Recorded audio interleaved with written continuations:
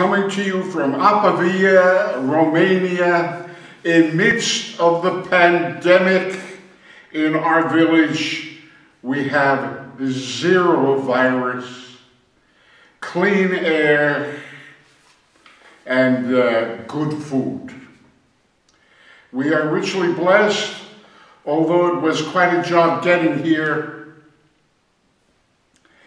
We were delayed several months, but here we are. I have an encouraging message, I hope, to share with you. I read from Habakkuk. Some of the great passages in this rather small book are powerful, encouraging, and informative and instructive. Chapter 2, he says, I will stand upon my watch and set me upon the tower, and will watch to see what he will say unto me, and what I shall answer when I am reproved. I see here a man who has decided to wait on God, to wait in his presence. He calls it his watch. And although many of us would be seated, he would stand upon his watch. And probably his place is in a tower, I don't know. But he says, and set me upon the tower, and I will watch to see what he will say unto me.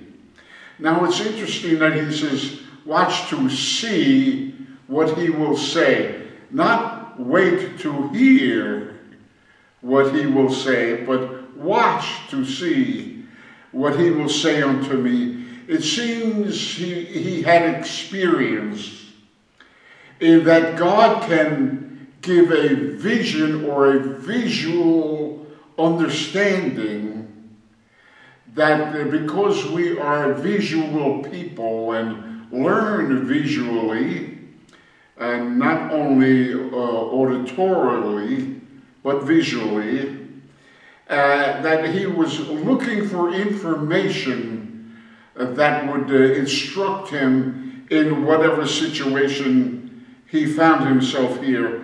And this is what he saw and heard. Second verse, and the Lord answered me. Okay. Answered me. So he was presenting to the Lord questions, at least one. And the Lord answered me and said, write the vision. In other words, there was a vision, there was a plan, and the Lord said, write it out. And I ask you, dear brothers and sisters, do you have a vision? Do you have a dream? I mean, I speak to my fellow ministers, and being 78 years of age now, possibly I can speak with some experience under my belt. When you preach, why do you preach? What do you preach? What is your aim? What is your goal in your sermon or sermons? Now, when an evangelist comes to town, we would think that his sermons are directed towards unbelievers coming to receive Christ, or something of that nature. And here he's saying, do you have a vision? Then write it down. What are you preaching? If people were in your congregation for 3 years, your series of sermons would lead to some destination. Would you like them to be more active in the church? Would you like them to be more prayerful? Would you like to help them to become more sensitive to the leadings and promptings of the Holy Spirit? Would you like them to be more effective in ministry? Would you like to help them to identify their calling in God? In other words, when you preach, do you preach like a shotgun? You just spray it out in every direction? Or do you preach with a destination in mind? A sermon seldom will do that, but a series of sermons may do that, or a retreat or something like that. I understand that a good carpenter will hit the same nail with the same hammer, a number of times until he locks it in. Lock it in.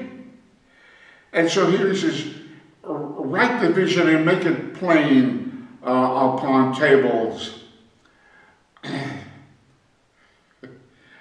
I've heard, I don't mean to be critical, but because of my ability to comprehend and understand.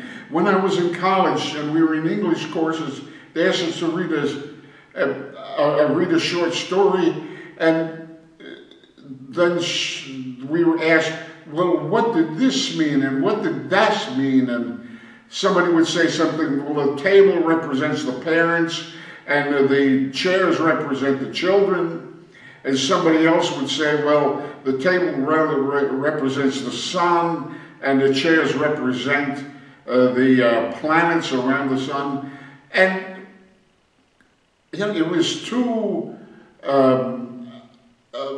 cloudy for me to comprehend how both interpretation could be right. My degree's in physics and mathematics. 2 + 2 = 4. Not, well, I feel that 2 + 2 should be higher values of 4. Nonsense. Anyway, make it clear. What are you saying? What is your vision? Can you write it down? Do you have a vision but you can't identify it? Well, get busy and focus in on it and identify it. How can you take steps towards your vision when your vision is obfuscated or cloudy or something like that? So make it plain that he may run that readeth it. In other words, make it like a t-shirt logo. You know, somebody just take a look at it, they got it, they understand it. And then he goes on in the 3rd verse and he says, for the vision is yet for an appointed time. Your vision, my vision, what God has revealed to us, there's timing involved. And of course, we in our culture, you know, instant, here in Romania, they have some nice frozen packaged meals, very good and wholesome, I hope. And, you know, I can put that in my little electric oven, and in 35 minutes, I've got a nice meal that'll tide me over till my real meal. But we like things right away. But here, the vision is for an appointed time. You know, dear saints, with all the turmoil in the world today, even in the churches, for instance, here in Romania, we're not able to do any camps or conferences. But that doesn't mean we can't do ministry. And ministry is happening every day with the interaction with different people and so on. I mean, so don't let this shut you down. You can take steps towards the fulfillment of your vision. So it is for an appointed time, but at the end it will speak. In other words, don't despair because you don't see it happening as rapidly as you would like. When the Holy Spirit came in and said, and suddenly there came a sound from heaven. Or with Joshua, it says, in the moment that they began to sing and praise, in that moment, something was unlocked. Or Paul and Silas in prison, and suddenly there was... So God can do what we think will require years. very rapidly. But in the end, Habakkuk reminds us, it shall speak and not lie. In other words, your faith, your prayers, your patience, and everything like that is not in vain. It will surely, in the end, it will speak, though it tarry. Oh, remember those tarrying meetings. Tarrying meetings. I go back some years and we had tarrying meetings. And what were those? Those were waiting upon the Lord, calling upon the Lord, interceding before the Lord, making our requests known unto the Lord, worshiping the Lord, thanking Him in advance of seeing or hearing or feeling anything. But for the visions, yet though it tarry, wait for it. Yes, hallelujah. I remember waiting for it, and in an unexpected moment, that for which I was seeking was fulfilled.